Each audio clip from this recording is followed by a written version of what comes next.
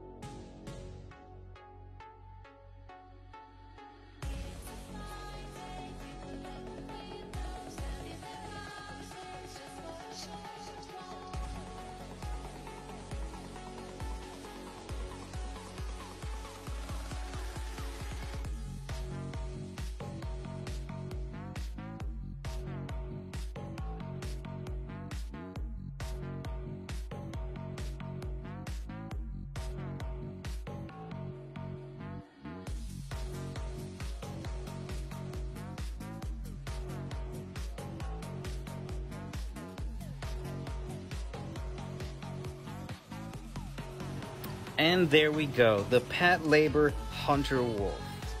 I gotta say, I absolutely love this thing. The white, the red, the black. As you can see, next to the regular Hunter Wolf and the Victor Spiegel version, there's a pretty good amount of differences. While the basic Hunter Wolf is this nice, beautiful blue, and the Victor Spiegel version has all these cool weapons and equipment, the Police Patlabor version, it just, I don't know, it's really nice and pretty looking. I really love these police light things being attached to its sonic boosters. It just looks so cool. Now, let's go give her a nice new home in the Zoids room.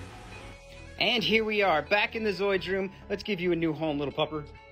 Over here to the glass special case.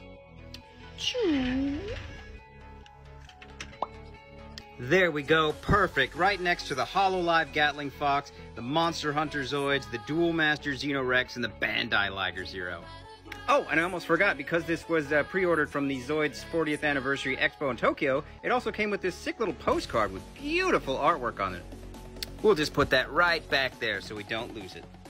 Now, I was going to say that just leaves the Fist of the North Star Wild Liger to go for the collaboration Zoids, but that is no longer true. Because as some of you know, as of last week, we've gotten even more Zoids collaboration announcements, including Transformers, Spider-Man, and Monster Hunter again. So, I might need to make some more space. But I'm just happy that the Hunter Wolf is finally built. Zoid on.